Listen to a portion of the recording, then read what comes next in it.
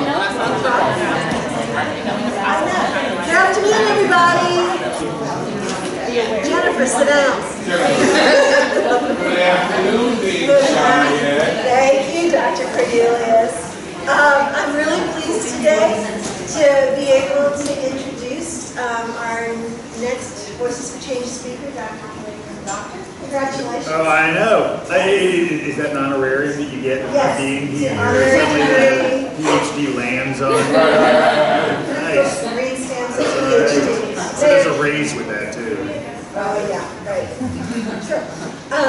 Mayor Kelly Girtz, who's been here, is several times visiting and talking about potential collaborations, and is here today to talk with us in the Voices for Change series. So thank you so much for being here. And I appreciate it. Hey, and if you don't mind, I'm just going to sit down. So it's a nice size crowd. It's the lunch hour, so I'm happy to kind of have a casual atmosphere. And so usually when I meet with folks, I'll let you know just a little bit about myself and my own background professionally and personally.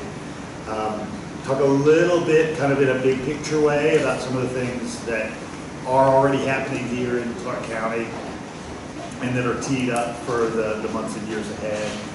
And then really open it up to some conversation. The best thing I get a chance to do is hear from you and folks in your positions. You know, I'm one set of eyes, I'm one set of ears, I'm one set of feet. I can only be in so many places on any given day or at any one time. And so just to get some other perspective is always really beneficial for me. So it's interesting,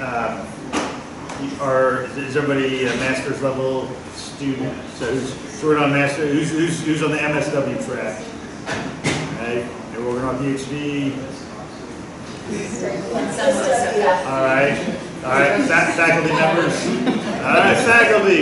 I think the faculty volleyball team might win this game. Undergrads. All right, nice. So I'd say the first thing as an adult, that I really thought I was going to do in my life was be a social worker. In the area of child welfare. So my undergrad degree was in sociology with minor in criminal justice, but I had kind of more of a service orientation and a research orientation. You know, I enjoyed and actually still enjoy research, but I also wanted to have my feet on the ground, and also really had kind of heart for kids. So as an undergrad at Old Dominion University, I worked a semester-long internship with Job Bank Services of Norfolk, Virginia. Interesting that they had never taken on an undergrad intern. They had only had MSW candidates there prior to me. But I was insistent, that was what I wanted to do. I really wanted to be on the ground and see what things were like. And so in some ways it was interesting. I think to scare me off the trail, they put me with one of the members of their crisis team. So I got to accompany Mary Walter, my supervisor, to sexual assault scenes, to very significant deprivation scenes. And after 6 months of that, they had scared me off the trail. I thought, no, working with kids with needs is still really kind of what I'm about. So I started a master's degree at the University of Texas in Austin in the fall of 1995 in social work, and for a various set of personal and financial reasons, that didn't work out. But I came here to Athens to sort of reorient, and part of that reorientation was kind of going laterally kind of into education. So ultimately, ended up getting a master's degree in education here, in social science ed. Began my teaching career not teaching social studies and not teaching high school kids, which is what I thought I was going to do, but teaching language arts to 7th graders. And you know, if you have sensed the theme already, there's this idea that 2 years hence does not hold what you think it was going to hold, which is something I try and hang on to in life and just remind myself all the time. But I really thought, like, man, middle school kids are interesting. I mean, they rode roughshod over me for a couple of years. I think I still got like scars on my forehead from them rolling over me. But I transitioned into teaching history to 8th graders, so I was actually in my discipline. Taught Georgia history for a couple of years to 8th graders. And then when Classic City High School, which is the sort of small, non-traditional public school, opened here in Athens, I was one of the first group teachers there in the fall of 2003. So I taught government and economics in a service learning class there for about 7 years. And then the principal at the time decided to move with his wife out to the coast, and so that left an opening there. And in the interim, I came back to school here in 2005 and 6 to get a graduate certificate in educational leadership, so I was credentialed. And so I was then principal at Classic City for 4 years. Immediately after that, went to do kind of comparable work with the Foothills Charter High School group, which is the regional public evening school in this part of the state. And so Foothills teaches high school classes to kids who are working during the day just to keep lights on in the house, taking care of ailing family members, kids who don't jihad with the system, are not down with the man, and just need a smaller, more flexible environment. And so kind of over the 4 years I was with them, we grew from 7 sites to 16 sites. And that now includes not only just open public evening high school classroom areas like here in Clark and Jackson and Madison and down in Milledgeville and out in Walton County, but also includes teaching high school classes at 3 state prisons, women's prison north of here, 2 men's prisons, and then they also teach classes now that I'm gone at 3 Georgia National Guard facilities where the Guard has this sort of residential program for 16 to 18-year-olds who kind of need something very specialized. So in my role there as a student services director, I supported social workers and guidance counselors and mentors and career coaches and a handful of other folks. I guess about 12 years ago, after some time in public ed, feeling like, oh, I love these families, I love these kids, I love the chance to interact with them, I get a lot out of them. I mean, I always will tell anybody who asks, I've always gotten more from working with kids than I know they ever could have gotten from me. I decided, I'd kind of like to have like a more macro level opportunity. Had been interested in public policy making and politics, I guess, small p, for a while. And there was an open seat on the county commission here. A gentleman had left to run for mayor unsuccessfully. But I engaged with some friends of mine and said, what do you think it would be like if I ran for this county commission seat? And a couple people just got wide-eyed and excited. And so that got me excited. And I thought, all right, I'm going to do it. And lo and behold, I served 3 terms on the county commission, concurrent with my time in public ed. And probably knew for at least 5 years that when a mayoral opening came up, I was going to run for mayor. Just to be in that key seat around, long-range planning and community conversation. So ran last year and was successful there, and so started office on January 8th, so not even 3 months ago.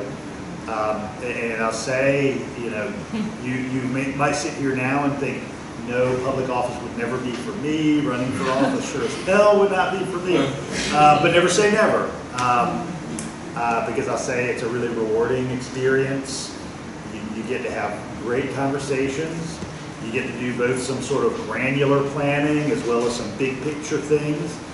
And if you enjoy kind of engaging with lots of different partners and not sort of just staying in your lane, it's a great place to not stay in your lane, but in fact draw other people into your lane where, at least in my mind, in my way of thinking, you can get more done than you get just by yourself as one institution, one organization.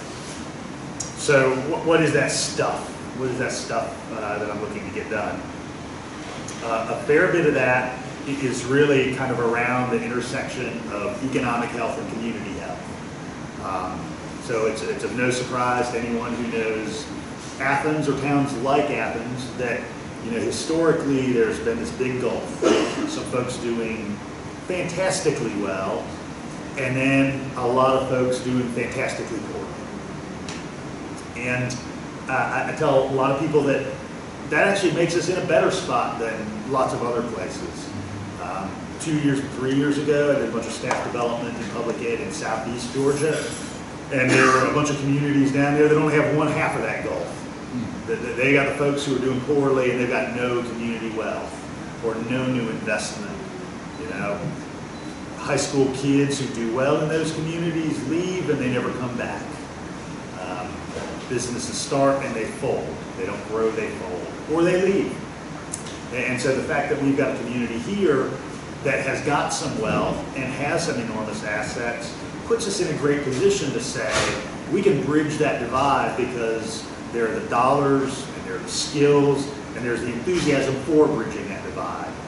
You know, one of the great things in Athens is there's this great heart from people in the business sector, you know, on campus here, you know, people in the arts community who've done very well, to see that gulf bridged. Now, that looks differently to different people, and so sometimes there are dicey conversations around that.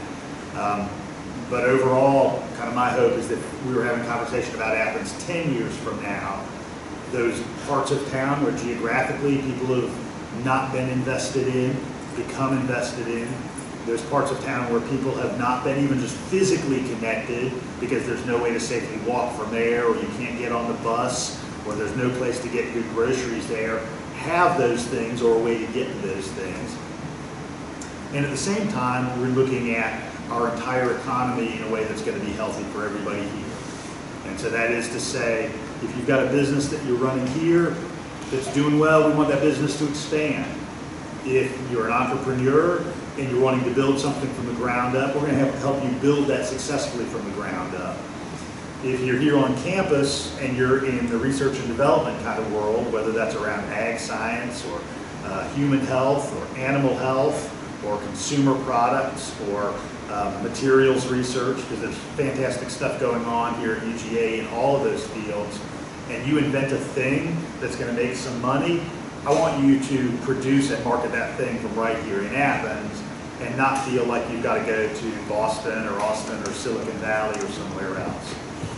So I also want to make sure that as that happens, there are pipelines in for people.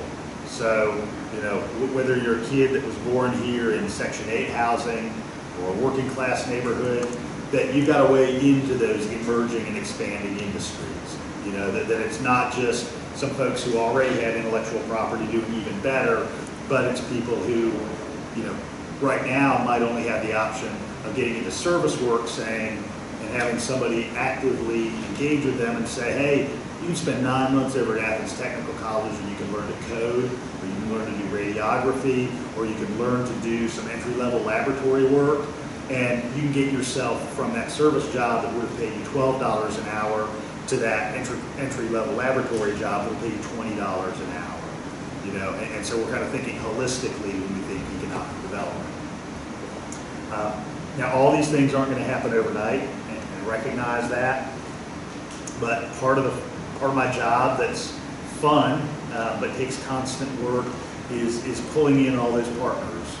You know, partners from the school district, partners from various offices here on campus. Private sector partners, people in the development community. You know, when you come from a public sector and public education and sort of social worky background, you know, those are different people to talk to. You know, I mean, it's different talking to a land planner or a big scale architect or somebody who does commercial property development, you know, than it is talking to somebody who, you know, who has kind of like that warm fuzzy thing that I've gotten used to people having, where like, oh, it's all about love for the kids. So you have to have some different conversations. You learn some different languages that you know, there's in its own way, like almost a code switch when you go to talk to those groups.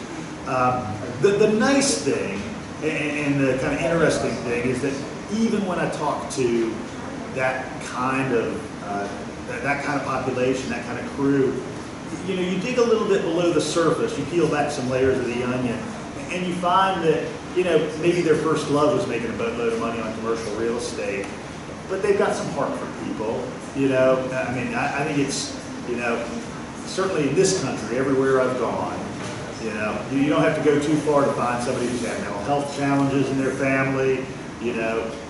people that have kind of fallen into rough times. So you can usually engage even that crew, that business sector crew, in things around human capital and social development. So that's kind of the sweet spot that I'm looking to get to, where the economy expands here, but it's going to be in a way that expands for everybody, and in a way that provides some help. Some things even that Dr. Cheyette and I have talked about over the last several months are doing some direct street outreach to the population that's always going to be here. Athens is this hub in Northeast Georgia. Folks come here for a good meal. People come here to listen to music. People come here to look at art. People come here to become educated. People come here for healthcare services. And if they're hitting the skids and life is rough, they're not going to be hanging out in rural Oglethorpe County or Franklin County. They're going to be coming to Athens because here's where stuff is. And so I take it seriously that part of our role is helping people with that work, even if you've got addictions challenges or mental health challenges. So engage with kind of a group of folks around beginning as early as August, putting a team out there that's going to engage with people on the street to make sure that even if we were talking earlier, even if the first couple of times you see them, first 10 times you see them, their answer when you say, hey, we'd love to give you some resources, it's F you. That maybe it's that 11th time or that 21st time that they're like, well, you keep coming around, so maybe you really mean it. So that's some tangible activity underway. Some other activity underway is kind of in the criminal justice frame. Mentioned from many years ago, my undergrad was in criminal justice. I've always been fascinated with that world, and certainly as an educator, and a lot of kids who themselves or through their families were criminal justice system engaged. And then particularly in this last professional role I had, where I was working in 3 prisons, really saw kind of on a ground level basis just what that world was like. And now I'm in the key position to recommend the $130 million that will come out of your tax dollars every year for expenditure, and how can we make sure that those are dollars well spent in a way that increases people's access to resources, dignifies people's humanity, and cuts crime at the same time. And so some reentry work, and then some pre-trial work are things that I'm engaged in right now that might be of particular interest to folks in the social work world. So, yeah, real interesting stuff, and I'd be interested to hear from you guys. And it doesn't matter how big picture and lofty, or kind of how tiny and small, granular. How many of you are from around Athens or surrounding areas? Anybody from right around here? All right, so a couple folks who actually know the back streets of this town. Who's from Georgia at least? Who's from outside the state? Came here from far away. All right, so that gives me baseline. So you guys come here from some other places in the state, some other places around the country, around the globe. What do you think about Athens? What strikes your fancy? Yeah. I have a question. Lots of things I love about Athens, and I live in Winterville, and lots of things I love about Winterville and everything going on there. But because of your background in education, and because of the school voucher thing that just kind of made its way through, I wonder how you're thinking about that. So our schools, the sort of issue we have with segregation in our schools, the way that overlaps with private schools, and this question of how vouchers are coming in. You're more on the ground with that. I wonder if you'd say more about how you think about Sure. The voucher conversation that happens, I'll just say frankly, kind of in conservative policymaking circles, is something of a big red herring. In that, I think the way it's sold is to say, hey, I will give you this voucher so that your kid doesn't need to go to the crappy public school down the street, but your kid can go anywhere to a great private school. The reality is, though, that private school can still admit or deny you, and that private school still is a place where you will have to transport your kid. There's not going to be a bus that picks your kid up there like there is from the public school. And what that also means, of course, is that you're disinvesting in the public school system. And I'm a person who believes in some things being important shared resources, and among them public education. I mean, I would add healthcare to that list, but that ain't happening yet, but we'll see where we go. So, I mean, those are a couple of the challenges with the red herring that is the voucher world. And now there are all of these other things historically that have been true, and certainly here. So look at Athens, that's interesting. So Brown versus Board of Education comes in 2 waves, in 1954 and 1955. Athens doesn't truly integrate its public schools until 1971, so 17 years after the first Brown rule, long enough for somebody to be born and go all the way through school. So curiously, in Athens, and if anybody's interested in some more of this history, there was a Georgia State student who did a great dissertation on this history about 5 years ago. I'd be happy to send it to you. Despite segregation and despite being resource-starved, the black schools in Athens were community hubs of engagement and of interaction and warmth and love. They had crappy textbooks that were like 15 years ago textbooks. The facilities were crap. But there at least was sort of a lot of love there from the community. When Athens transitioned to an integrated school system, everybody got good textbooks, but that community engaged part of what in Athens was the high school, Vernon Harris High, was lost. Throughout the South, private schools opened up en masse in the late 60s and early 1970s. So you look at Athens history, Athens Academy opens 1967, Athens Christian School opens 1971. I mean, these things are no mystery. And you also begin to see sort of, white flight and money flight. And so that, that really dogged not only this school system, but lots of school systems for a long time. If you look at the population of this county, of Athens Clarke County, all through the 1980s and all through the 1990s, growing. More people, more people, more people. But if you look at the population of the school district all through the 1980s and 90s, it was flat, 12,000 kids. Because what was happening, either people were sending their kids to private school, or as soon as they were making babies, they were moving.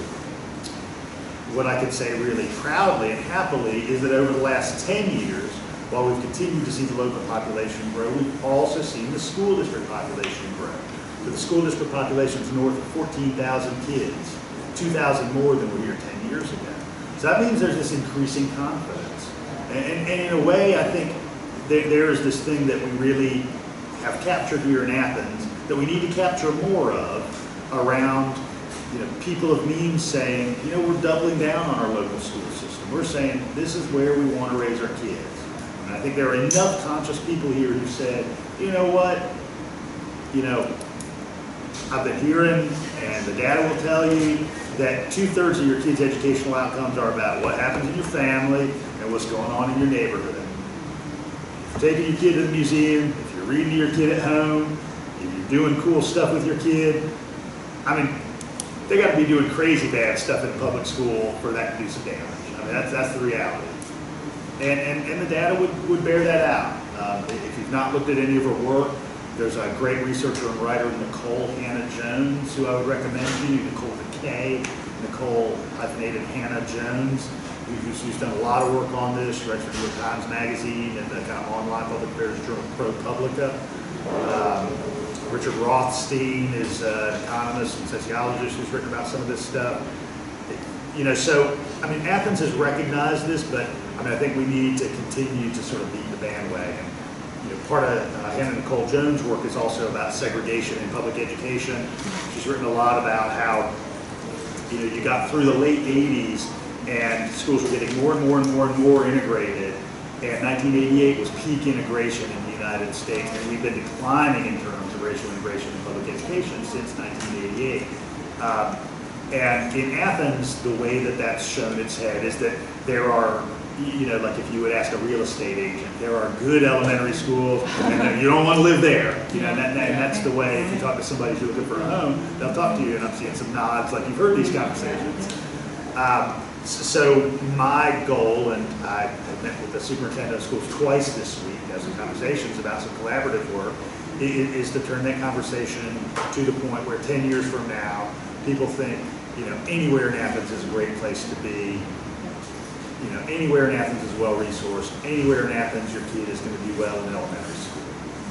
And yeah, there's a long answer to a short question. Yeah, appreciate it. Thank you. What else is on your mind?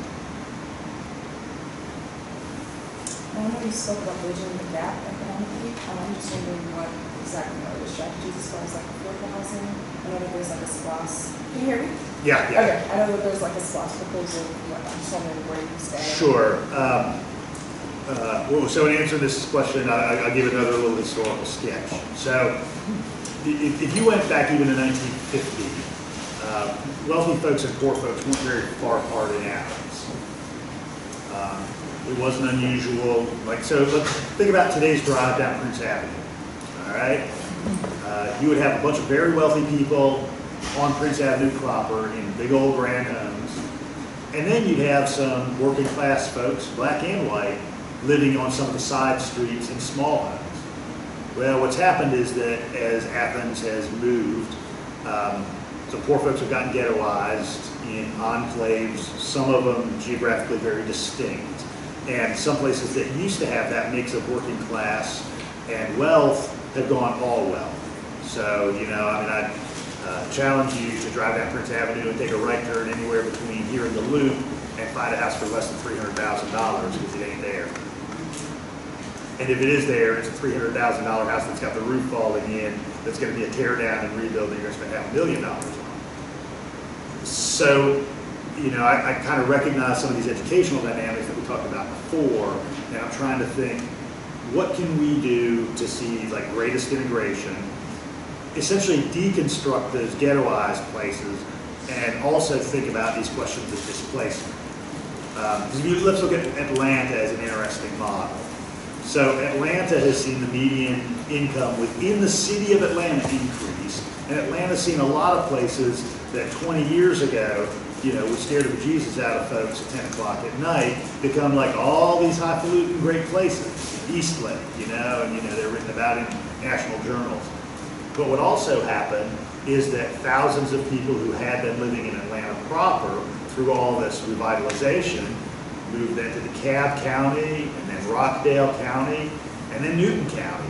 So you've got people who are now 40 miles from where they started 20 years ago, and they're not in places that are walkable, they're not in places where you can go get a bag of fresh groceries, they're not in places with public transit, they're not in places where medical facilities are close by.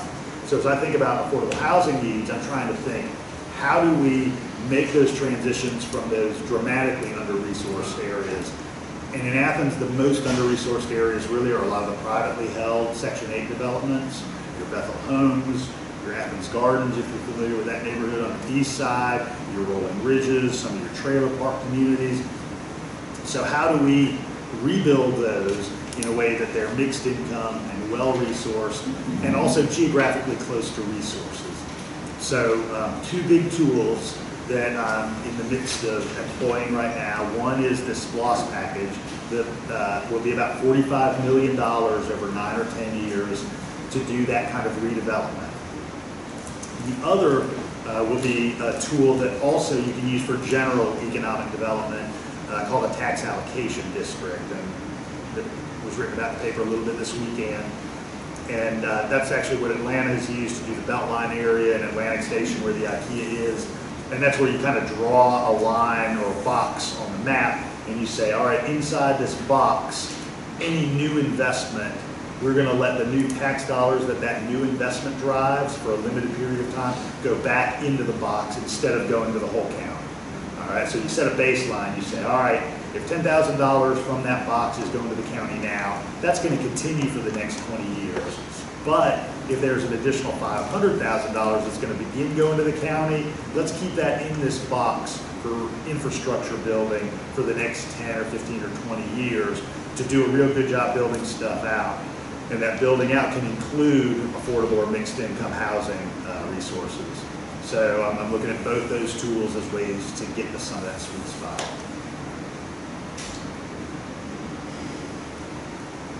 You have a question? Yeah, actually, I was, we spoke to some of this a little bit, but I was interested in hearing what your thoughts are in terms of the town-down relations, the relationship between UGA and the community, how we can address and bridge some of the issues related to racism. Mm-hmm. Sure. So, question was about town-down relations. One of the things that I have kind of realized is that, UGA is not a monolith, right? Like most institutions aren't, I mean, it's got a hierarchy, and, there's a president and then a statewide board of regents that sets policy for the university. But there are a lot of people in different offices all over this campus doing different things, The history department is not the same as the administrative office. The financial aid office isn't the same as the School of Social Work. So there are sometimes when I engage with the university on that big administrative level, and I reach out to President Moorhead or his office. And there are times when I reach out individually to folks on campus. I'll say my observation from 20 years of working with kids and families is that there are a lot of families in this town who've been here for generations who, if you ask them, would kind of look at UGA like it's a foreign country, as if you need almost a passport to get on campus. I mean, I think that's been, on a gut level, sort of the vibe from some folks. And, certainly you look at the long historical thread of UGA and who's going to UGA, and it's folks with money, and it's a lot of white folks. I think UGA's African American student population, something about 7% of the population right now. Obviously, Athens African American populations are 30%. It's near there in the state. So you see that disparity. And so, having worked with high school kids, I often have had that conversation with kind of high-flying African American high school kids who've said, I know I get into UGA, but I'm not sure I want to go there. I might feel just better at Georgia State. And I hate that that's the case. So everything that can be done over a period of time to kind of bridge that gap would make me a happier person. There obviously is this long, ongoing conversation with UGA about its sort of historical legacy. I think they need to manage that. I think that needs to be well handled. You can look at University of Virginia, even go further south, University of South Carolina, University of Mississippi. There have been some specific things that those schools have done that aren't even things where they've expended dollars. They're just things where they've said, hey, we want the historical record to be clear, and we want to be in a sort of academic space around that conversation. I would wish that the university would take those steps, and everybody on campus knows that, so it's no mystery, no secret. They, as I referenced earlier, have a governing group, the Board of Regents, 20-member group appointed by the governor. I think that's where you really have to go. I think that's that's who can turn that dial. Anybody knows anybody on the Board of Regents, or knows anybody who knows anybody on the Board of Regents? God bless you. But I'll tell you, you asked about the university town-down relations, but I'm also thinking about town government relations, town local government relations. And, I could talk about the university all day long, and there were some things that I would wish for. And some of those things are underway. You look at the engagement with local public school district, some of the work that's already happening in the innovation zone and that is coming. There's some fantastic things happening. But I have to I always have to turn the spotlight on myself and think like, well, what are we doing? And so here in Athens, we're going to be opening an office of inclusion and diversity this summer.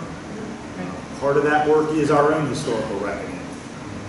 And also some internal work with our department heads and our staff.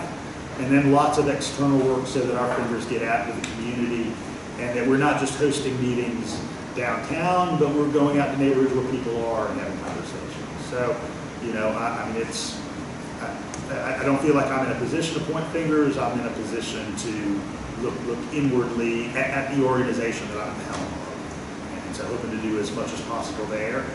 And if that serves as inspiration for some other community institutions, that'd be great. That helps. This weekend, a friend of mine from Long brought her daughter here. She's thinking about going on the field. And they asked me about Athens. You know, and I had to talk. I love Athens. I went here over 20 years ago, and I'm still there. But it was kind of hard for me to get the feel of Athens across when we're downtown surrounded by giant condominiums. You know, and I had a student here just recently who said he went to all those places looking for a place and couldn't afford any of them.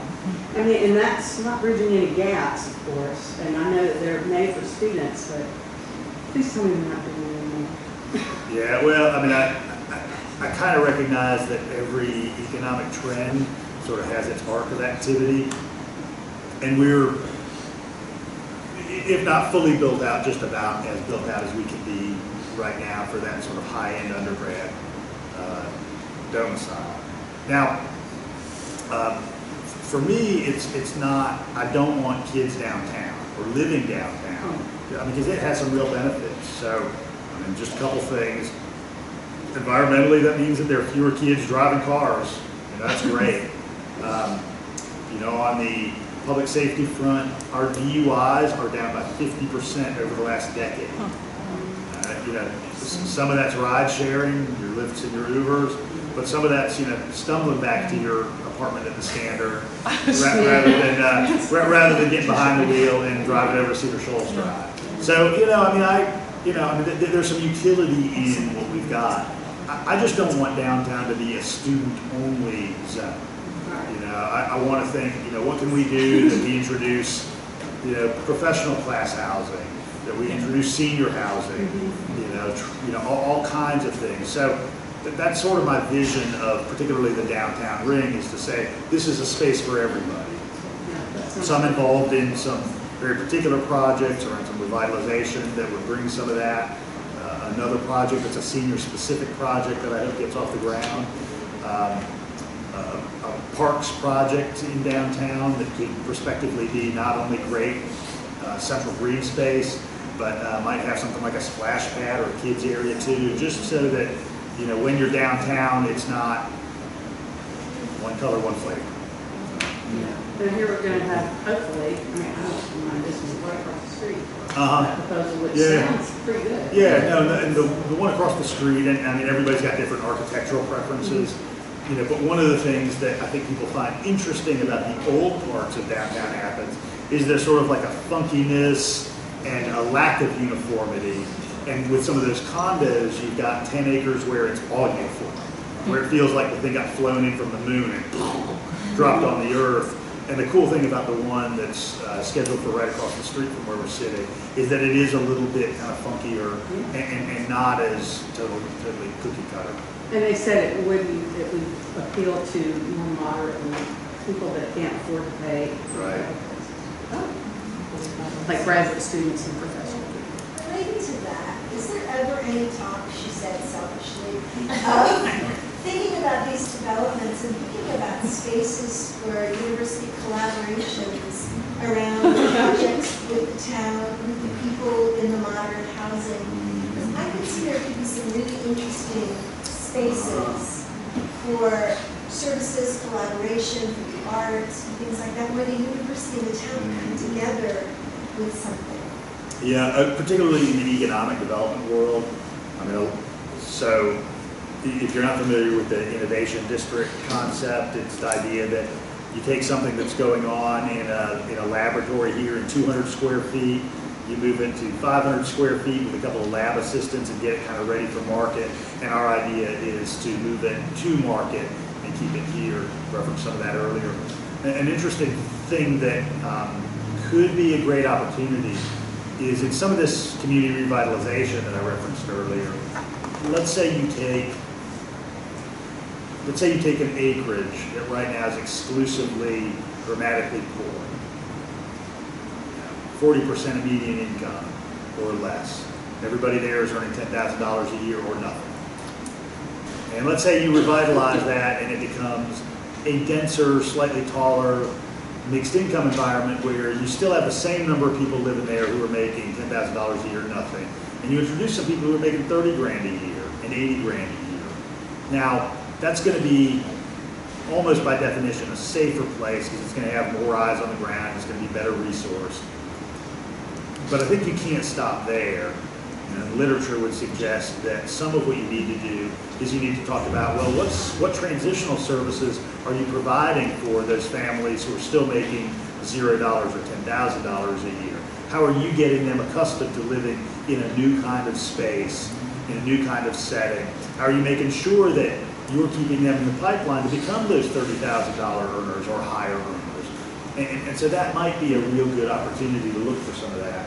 Yeah, when I was in South Carolina, there was a project where some of our faculty worked with a public housing project and were giving one of the spaces and creating a community empowerment center that was totally run by the individuals, and they did art projects and they did mini grants where the community members themselves had to come up with sustainable projects. So they did things like sent one of the community members to learn how to be an aerobics instructor, so they would have aerobics classes every day there in the building, and just different things that would revitalize the community that the community owned, that wasn't BGA coming in and hiring the BGA to help.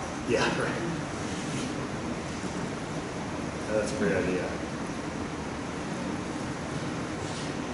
If you guys had to think, all right, here's Athens, I'm having a pretty good time here. Of course, an unparalleled academic experience. But here are a couple things that I would like to see infused or added or fixed in Athens. What would some of those be? Train to Atlanta. Train to Atlanta? Always. happening. I know. Get rid of cash bonds for the jail, decriminalize marijuana to help bridge the gap for the communities that are being targeted there. Some of that work underway now. Seems like communication needs to be better between the different sectors. Like you were saying, bridging the gap. A lot of that is just people aren't aware of what each other is doing, which is frustrating. Yeah. And working. Are any of you, or have you heard of the Envision Athens program? So Envision is intended to be that hub, and it's only been a staffed office for 9 months, so if you haven't heard of it, that's all right. Fewer than that, actually. So we are bound by kind of state law as a government, local government, to do something called a comprehensive plan every 10 years. And we have to think about land use, but we have to think about community programming and community resources and what needs to be added or tweaked or modified or infused with some new life. And so what we elected to do was engage with some of our partners, technical college, the hospitals, the university, the school district, to make sure that we were all thinking about this together. And now what we've done is we've hired Aaron Barber, who's our Envision Athens Executive Director, to kind of always be at the center of the table, pulling people in together. So rather than having to rely on a random conversation that I have with somebody in the school district when I run into them in the grocery store, we have intentional conversations that are around, I think there are 14 topical areas where it's sort of different clusters of people, just to get at that point. And you know, I think it's true in any community. There are very well-meaning people who happen not to be in the same room at the same time who need to be, who ought to be. And so this is an effort to get us there and to keep us there. And Aaron's never studied. Yes? I hope the Firefly Trail doesn't lose steam before it gets to Winterville. No, I think it will not lose steam. Yeah, no, we're good. It's going to be built from both ends, right? Yeah, So the I know Winterville we've got proper 1 segment. mile. Yeah. I heckle Don about it every time I see him. Good. No, he's easily heckleable. No, it's going to get fully built out. I have no doubt. Question. Thanks so much for being here, for your comments. What's your wish list for what engagement looks like for people that have been in Athens for generations, for people that came for learning and stayed for love, for people that are here for 4 years and going to go away? Like what ideally would you like to see and do you need to carry forward the agenda that you have described that is really exciting for me to hear as an Athens citizen?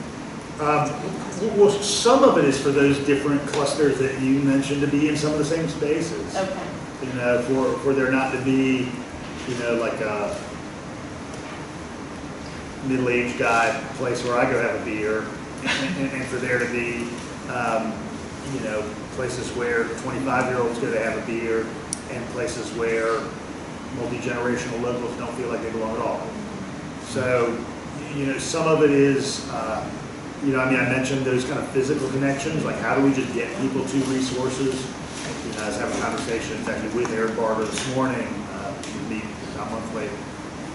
You know, there are places where there's not going to be a grocery store built in this town just because there's not the return on investment to make that happen. So how do we at least make sure it's easy to get to the grocery store, for example? So I think a lot about those physical connections, but I also think about the social connections. You know, how do we build a town that is, you know, more the soup and less the salad? You know, we got a lot of different folks in town, and that's great, and I like that, but how often are people from those different spaces really engaging with each other? And that's a big ask, and I don't know exactly what the journey between here and there looks like, but when I go to an historically African American church, I'm having, you know, great, uplifting, fulfilling time, I think like I'm the only white dude in this space, and you know, I mean, they often say the most segregated hour is 11 a.m. on a Sunday morning, right? And so maybe that's the extreme example, but just in general, I would like there to be more co-mingling in a bunch of ways. And again, you know, just better resourced all around. So, you know, you look at some of those indicators, just the monetary indicators. I'd like to think that in 10 years' time, 40% of our youth under 18 aren't living in poverty. And I think we can cut that, you know, and I realize that if I do my work the best I possibly can and draw together people and don't burn bridges and all that kind of stuff, you know, I'm going to be passing the baton to somebody else because it's not all going to get done in 8 years. But I at least want to set up a foundation that somebody else can build upon. So that metric is meaningful to me. Getting people graduated from high school is a meaningful metric. You know, that's the school system's formal job, but you know, we play a role. Getting people from high school into post-secondary and into the workplace, that's a meaningful metric. You know, so I think a lot about, you know, what does the Athens economy on the macro level look like 10 years from now? Have we just grown the service sector? Are there just more people working, but they're still just asking, hey, do you want fries with that hamburger?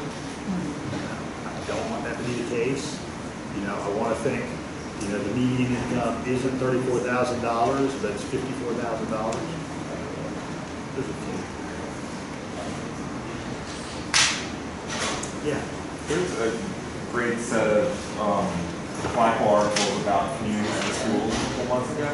Between breakdowns and the superintendent and the community school people. Can you talk a little bit about communities in schools and how that model might be used in Athens? Sure. So there is, of course, a national nonprofit named Communities in Schools, and then there's generally the concept: how do you have a school system that's kind of community engaged? And I would say by that, engaged with other big institutions too. And that's kind of a two-way street. It takes a school district that's open, and it also takes community members who are willing to endeavor to have conversations with people in the school system. And it always takes a level of compromise. You know, any big institution, especially a public institution, has just some formal needs and formal requirements. And so outsiders who say, like, I really want to help in the school system, have to be conscious of those formal requirements. You know, I managed volunteers for a long time, and you know, those folks have to get background checks. You know, that's a thing. And so realizing that there are all those hitches is important for individuals who say, I want to go be engaged. And that's just one example, but there are 100 others. And also there's got to be a willingness to say from the institutional perspective, in this case the school district perspective, hey, we want some support. And we realize we're a stronger institution when we've got some partners than when we're just operating on our own. So I read both those pieces and familiar with them and friends with both those guys. And while I think in the plain reading of those two kind of op-ed pieces, you might have felt some dissimilarity or some tension.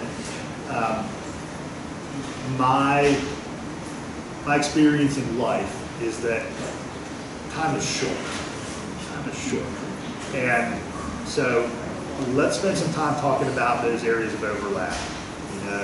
That Venn diagram where we're both getting some needs met, where we're all getting something out of this. Because heaven knows, you spend a lot of energy fussing and a lot of energy talking about where you don't match up. But I'm not going to do this very long. I want to spend my energy on building things together. So I think we're getting there, and we're going to continue to get there. And I'll say, Dr. Means is still relatively new to his job. Athens, as we have kind of noted through this long conversation, is complex, and there are a bunch of facets of Athens.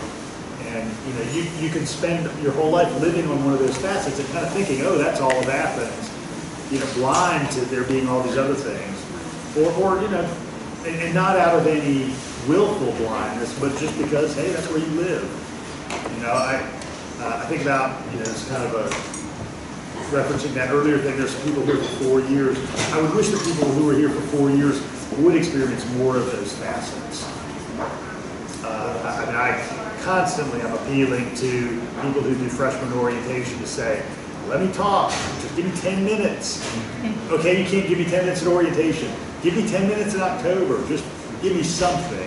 And it's hard to kind of break in because I want somebody who's 19, 18, moving here for the first time to get kind of a wider aperture than just that narrow frame of dorm, class, downtown.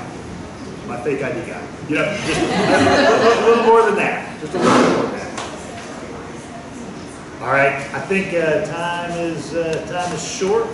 I'm gonna go get a bite to eat, and it's really good seeing you. I'm easy to find. If any of you would like to talk more, call over. I'd be glad to sit down. My email, phone number are on the web. Come on around. But thank you all. I appreciate it. Thank you.